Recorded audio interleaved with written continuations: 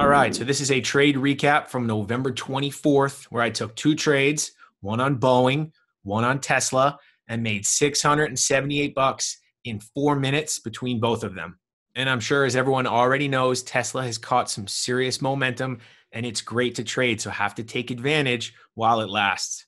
So now, just to get into the technicals, obviously Tesla is in full-blown breakout mode, and it's hard to tell when it's going to stop. So when it comes to the levels, I try to keep it very simple. I'm using prior day's high and pre-market high, because when it's blue skies above, you never know when it's going to slow down. So coming into the 24th, I was looking at prior day's high, which was 526, also a new all-time high. It's making a new all-time high every single day.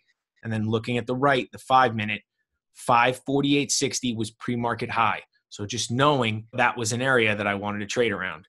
Okay, now Boeing. So had a big move from 150, almost made a high of 225, got there pretty quick, needed a bit of a pullback to breathe, digest that move, held 200, held the 9 EMA, had a very nice green candle off the 9.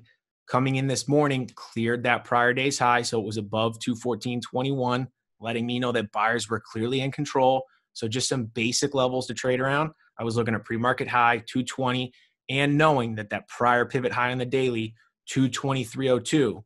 And who knows if it can get there today, but if it does, I would think if there's anybody still short, they would want to cover, and that would kickstart some more momentum. So knowing all that and all the technicals, let's get into the trades.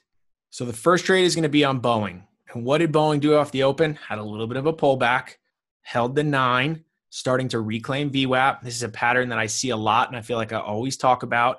When strong stocks have a gap up, sometimes there can be some profit taking, and then when it finally builds some support, reclaims VWAP. If there was anybody who was trying to short, I feel like they start to get squeezed. And then there's obviously a lot of other people probably looking to get long. So buyers come in, and then it can kickstart that momentum. If I could critique myself on this trade, I think 219 was a really good entry because it kind of failed there prior. And then once it broke through resistance, that would have been a good area to give it a shot, risking off 218, so giving it about a point. And instead, I just kind of hesitated, didn't take it, and I wanted to see that 220 break. And even though I made a little bit of money on this trade, it just goes to show entries are very important. Getting a really good entry is the difference between making a little bit and having a nice winner. But now all I'm waiting for is that high day break. So it's clearly set an opening range right around 220 down to 216. If it gets up to 220, that's an opening range break. And also knowing that there is that prior pivot high on the daily right around 223. Could it get there today? Maybe. I have no idea. But all I'm really looking for is that quick momentum pop. And I should have got long right here just before the 220 break. And instead, I kind of hesitated for half a second, which, hey, look, sometimes it happens to the best of us. And instead, I took it just over the 220 break, which wasn't horrible, but it's not the best. I'm still always trying to work on my entries, but it got through 220. Tape started to pick up. Now I just want to continuously keep seeing the tape be strong. Orders go through really fast and hold up. So now going into 220.50, a little bit of size on the offer, gets through it. Tape starting to speed up, 220.80s. But every move higher is struggling a little bit. So I'm not thinking that this is going to go really far. 221, a lot of size on the offer. Couldn't really get through it.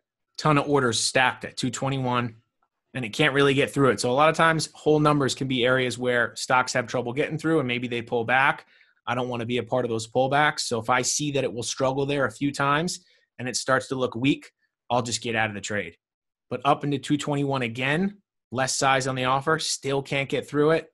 And that's like 4 or 5 green candles in a row. So when it starts to pull back, I end up just getting out of the trade right there just to be safe. And I only made $75 on the trade. Had I got a better entry right around 219, I probably would have made closer to $200 or $300. So entries are everything. So it's something that I'm constantly working on. And here was the Tesla trade. So Tesla pulled back pretty hard off the open. And even though there were some flag patterns to short there, I'm just not a fan of shorting Tesla. I do it every now and then, but it's so strong that even if it pulls off the open, at some point throughout the day, it usually reclaims VWAP and has some sort of high of day break. So even though it takes a while, just being patient, sometimes it takes like an hour, and I'm just patient enough to wait for it. Waiting for that high day break can create a nice opportunity. So that's exactly what I'm doing here. So this pulled back, reclaimed VWAP, had a nice period of consolidation. And look at that, 1, 2, double top. If this tests this high, 5250 area for a third time, I think it's going to break. So I have the 545 calls loaded. I'm only trading 5. It got real tight above VWAP. And that was a nice, strong green 1-minute candle right off 540 and broke that prior pivot high. So trying to anticipate the high day, I get long right around 542. Knowing that high day is 543.17 and it got tested 2 times prior, Tesla is so strong. So if it gets there for the 3rd time, I think that there's going to be some follow through. So that's what I'm anticipating. And I got long right around 542, but I think a better entry would have been right around 541.50, right when it cleared that prior consolidation where there was about 4 or 5 candles of consolidation. So even though the entry was okay, it could have been better. We're now approaching high day, and this looks pretty good. So my fill on the options is 1086. So now I'm just watching the option contracts, but also want to give this a minute because it is coming up to high day for the 3rd time. So this should have some follow through just because it's caught so much momentum. And now it's coming up to high day, and look at the tape real fast. 543 has a little bit of size on the offer. Just want to see it get through the whole number. A lot of orders just went off on the tape. 543 again, right through it. 543.20s, right up to 543.50. Tape really starting to speed up. Went like a point in a couple seconds. 544 had some size, right through it. So that was a pretty quick move, and I'm all about taking the quick move like I mentioned all the time. And as this starts to speed up, I'm thinking I got to get ready to get out. So now any sort of weakness I see, I'm ready to just take profits. Nice push into 544.50s. Pulls back a bit, and I end up just getting out of the trade. So very nice high day break that took a while to develop after the pullback in the morning. And I ended up making $603 in 2 minutes on that trade and ended up 678 on the day. And that was it. Took those 2 trades and called it. Pretty awesome to be able to make that kind of money in only 4 minutes of hold time. And that's it. That was the Boeing and Tesla trade recap from November 24th. Thanks for watching, and I'll see you in the next one.